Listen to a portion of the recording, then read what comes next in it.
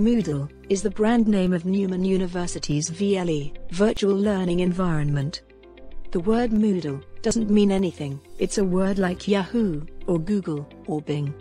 One good thing about keeping the name Moodle instead of rebranding it is that you can Google how to do things in Moodle and find the answer, because there are thousands of universities around the world who use it.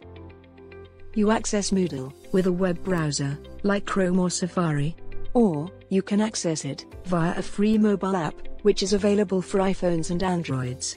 Just go to the Play Store or App Store and search for Moodle. Your username and password is the same as your Newman username and password. When you log onto Moodle, the first thing you see is your dashboard. This shows you all your modules and tells you what work is outstanding. You can also see your calendar with your assignment deadlines and a link to help and support pages. Here, you will find lots of videos and instructions about how to do things in Moodle.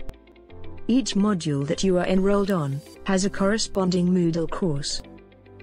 On the Moodle course page, you will find module information, feedback from students who have done the module before, assessment information in documents called assignment briefs, and links so you can upload your assignments.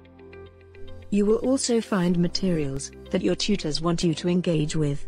Some of these are activities like forums, where you can discuss things. Others are resources like links to ebooks.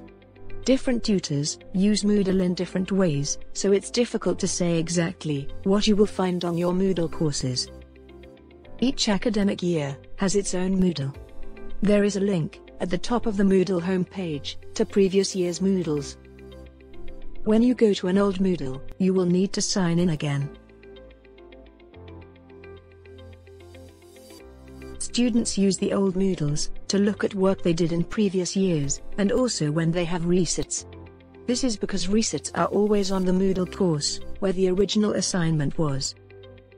So, that's Moodle, Newman's virtual learning environment.